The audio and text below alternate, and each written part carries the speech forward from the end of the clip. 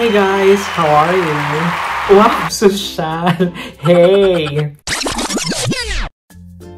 So today, I'm going to talk about something that would be beneficial for those who are planning to work and live here in Ireland. Especially sa mga nurses na namimili ng bansa kung saan sila magtatrabaho. So that they would know if it's really smart enough to choose Ireland as the country kung saan sila magtatrabaho. Para na rin sa mga taong meron ng job offer at hinihintay nila yung visa or other requirements para makapunta dito. So they have expectations kung ano yung cost of living dito sa Ireland. And lastly, para dun sa mga tao na curious at naghahanap lang ng pastime at gusto lang mapanood tong video na to. So stay tuned kung gusto niyo malaman kung ano ba talaga yung cost of living dito sa Ireland. So it is very important na mag-research ka about these things bago ka makapag-decide kung saang bansa ka magtatrabaho. So para dun sa mga tao na nagre-research ngayon at nanonood ng video, galing mo din, talino mo. Naniwala ka naman. Charot! For now, I want to help everyone na gustong pumunta dito, especially sa mga kapwa ko, mga nurses, so that you have an overview kung ano yung gastos at ano yung lifestyle na papasukin niyo. I will tell you about my personal cost of living kung saan ako nakatira dito malapit sa city center near the hospital compared sa cost of living sa countryside. Let's start mga beshi. So just bear with me kasi we're talking about numbers. At alam niyo pag numbers, medyo bobo tayo dyan mga besh. Kaya nga tayo nag-take ng nursing, di ba? Kasi mahina tayo sa math. So let's talk about sa rent ng bahay. So there are different types kung saan ka pwedeng mag-rent. So pwede ka mag-rent ng bahay, apartment, shared room, or makisingit ka na lang or makitira ka na lang sa bahay ng kaibigan mo. Ganun. So ang style dito, when it comes to rent sa Ireland, kailangan mong magkaroon ng housemate or mag-share with other people regardless kung kakilala mo o hindi kasi sobrang mahal ng rent dito sa Ireland. So hindi katulad sa atin na pwede kang mag-rent ng buong bahay, buong apartment. Dito, hindi kaya besh. Kasi like for example, ang rent ng bahay namin is 1,600. So that's equivalent to around... Wait, compute ko lang. So that's equivalent to around 91,200 and that's a 2-bedroom apartment. So sobrang hirap maghanap ng bahay dito. And I had an experience, kailangan pag naghanap ka ng bahay, ipipresent mo ng maayos yung sarili mo kasi para siyang interview session. Sila ang mamimili ng taong magre-rent sa bahay nila or sa apartment nila. So para tong PBB audition mga besh. So with pleasing personality, malinis sa room, hindi ako nagbibiro, besh. Pleasing personality kasama dyan sa mga requirements ng mga landlord. So, di ba? Sobrang hirap. So, buti na lang, meron akong ganun. Kasi kung wala akong bahay ngayon. Isa ako sa mga homeless dito sa Ireland. So, ayan mga besh. So, 1,600 euros or equivalent to 91,200 pesos ang renta namin dito sa bahay. So just to let you know, 1 euro is equivalent to around 56 or 57 pesos. So yan yung conversion rate natin as of now. So naghanap ako ng bahay na malapit sa hospital at naghanap din ako ng housemate para i-share ko yung renta. Hindi ko naman pwedeng gastusin yung 1,600 euros para lang sa bahay, diba? So ang share ko dito ay 500 euros per month para sa bahay. So that's equivalent to... Teka lang. Hirap na ako, besh. So masabog na yung So 500 euros times 57, that is equivalent to 28,500. That's my monthly expense when it comes to rent, okay? So compare naman sa countryside, ang usual na rent nila according to Daft, i.e. kung saan ako nag-check, that would cost around 200 to 300 per room. So ayan mga besh, medyo malaking difference pag nakatira ka sa city at nakatira ka sa countryside.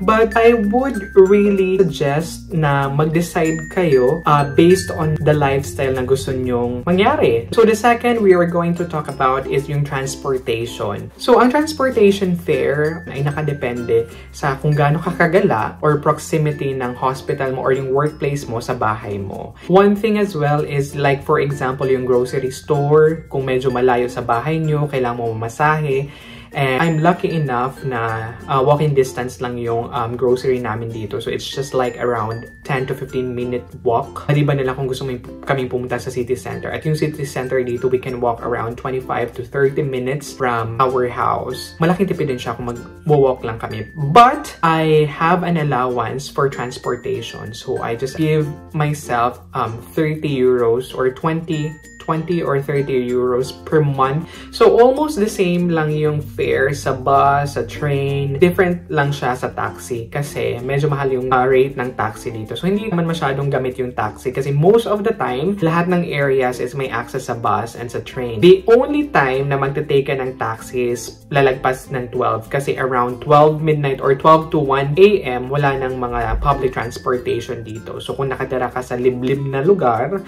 kailangan mo talaga mag-taxi. Compare sa transportation fee sa province or di kaya sa mga countryside, they are paying so much kasi pag malayong bahay mo, sa workplace mo, they need to take taxi. So, it will cost them a lot. So, pangatlo sa pinaka-importanting expenses na kailangan natin i-consider is yung food or yung pagkain. So, dito wala silang wet market. So, ang mabibilhan mo lang talaga is grocery. So, mamimili ka lang. Bibili ka ba dun sa pangmayaman, sosyal, or sa pang-sakto lang. So, bumibili ako dun sa sakto lang because gusto natin magtipid, diba? So, ang presyo ng mga meat dito, pork, chicken, tsaka beef, ay okay lang. Kasing presyo niya lang yung mga presyo ng prutas. Hindi siya the same, pero almost. Like, for example, ang 1 kilo of chicken or 1 kilo of beef is around 2.5 to 3.5 euro. Depende kung saan mo bibili. Usually, sa Lidl ako namimili kasi yun yung pinakamurang bilihan ng meat. So, kaya naman, ang budget ko for food is weekly ko siyang ginagawa. Nilalaan ko is 20 euro is equivalent to 1,000 pesos per week. So, in 4 weeks, that's equivalent to 20, 40, 60, 80 euros.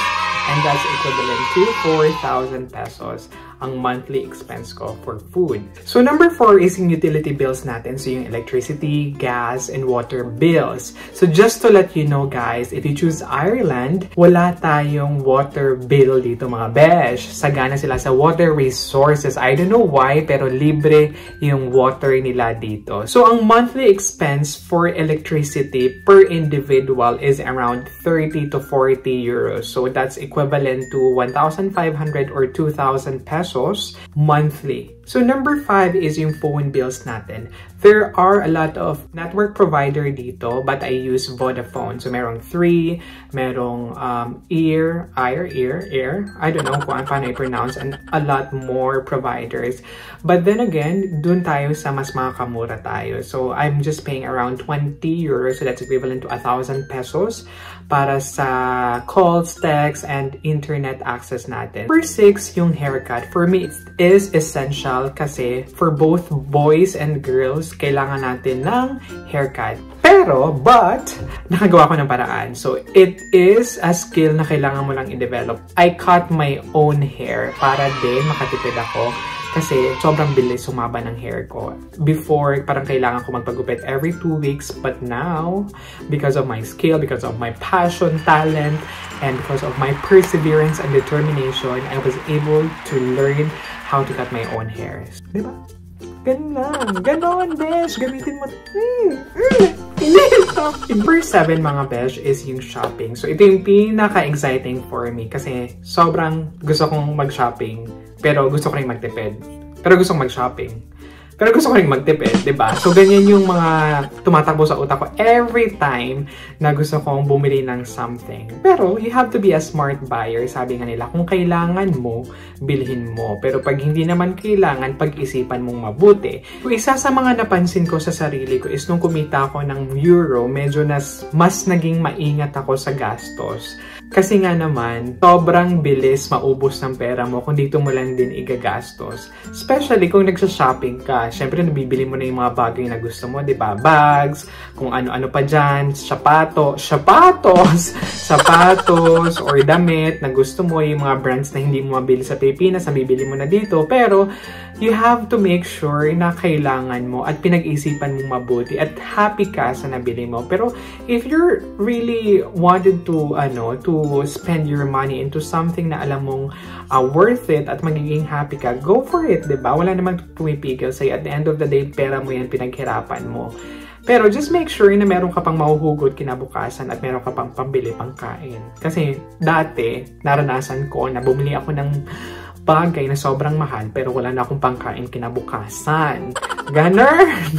Yung mga expensive brands sa atin sa Pilipinas, like for example, Zara, Lacoste, Nike, Skechers, or other stuff na para sa atin ay mahal, sa mga katulad kong may hirap, pulubi, dukha, mabibili mo siya dito same as mga brands na local sa kanila kapag out of season sale. Mga besh, sobrang bongga ng out of season sale nila dito. Like for example, winter ngayon. Pag naglabas sila ng mga sale, yun yung mga pang autumn or di kaya pang summer, binibili ko na agad yun kasi around 60-70% or minsan 90% off. Talagang kung half price, kung reduced price. Kaya sobrang love ko ang pagsha-shopping dito. Pero very practical. Bilhin natin yung mga sale, wag yung mga regular price. Ganon! In terms of gadgets naman or technology, I would not recommend na bumili kayo dito kasi mas mataas yung taxes nila compare sa atin at sa other countries kasi European, like yung mga imported stuff, sobrang taas ng tax dito. When it comes to leisure activities naman mga besh, like for example, concerts, sobrang saya kasi medyo sakto lang yung price na dito. Hindi sobrang mahal at pwede kang nasa front row ka or di kaya standing ka, makita mo yung artista sa harapan mo. Attend ako ng Ariana Grande concert. I just paid around 60 or 70, so around 3,000 or 4,000 pesos. Kaharap mo yung artista na gusto mo. So, sobrang mura yung mga tickets na dito in general compare sa Philippines. Number 8 naman is mga restaurants. So, ang mga restaurant dito, almost the same prices lang sila. Pero nag-iiba yung prices nila when it comes to, sa time. Kasi pag gabi, minsan nagdodoble yung price sila. Hindi ko maintindihan kung bakit. Pero ang regular price ng mga menu nila or mga dish nila is around 10 to 15 euros. So, that's equivalent to 800 pesos, 500 pesos, 1 meal lang yun mga besh. Ang total monthly expenses ko is 745 euros or 42,465 pesos. So, ang cost of living natin ay dapat nakarely siya sa kung magkano yung kinikita natin. So, tayo dapat yung mag-adjust, diba? Kung paano natin i-budget, kung paano natin i-prioritize yung mga bagay-bagay, at syempre kung sa anong lifestyle yung gusto nating mangyari. Kasi doon mo napapractice yung independence mo when it comes to budgeting, planning, and as well as yung pag-grocery. So, sa mga liliit na bagay, nabubuo ka as a person. Wow! You're able to learn something new, especially kung mag-isa ka na lang.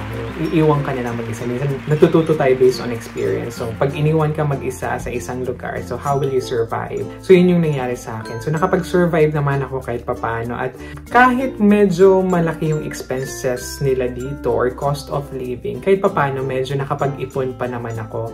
And siguro ilalabas ko yun sa isang vlog kung magkano yung naipon ko at paano yung mga budgeting tips.